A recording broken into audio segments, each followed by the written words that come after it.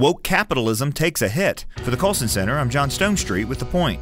Proctor and Gamble recently announced an $8 billion loss on shaving company Gillette. According to Reuters, men just don't shave as often as they used to, and the technology has changed. But new startup companies like Harry's and Unilever increased their share of the U.S. razor market, while Gillette's shrank. Might be that Gillette's recently politically charged ad campaigns had something to do with this.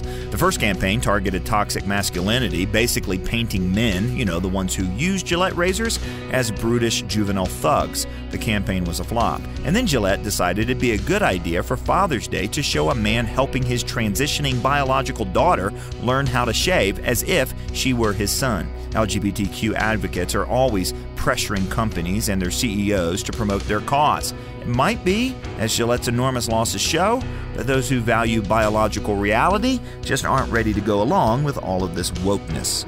I'm John Stonestreet.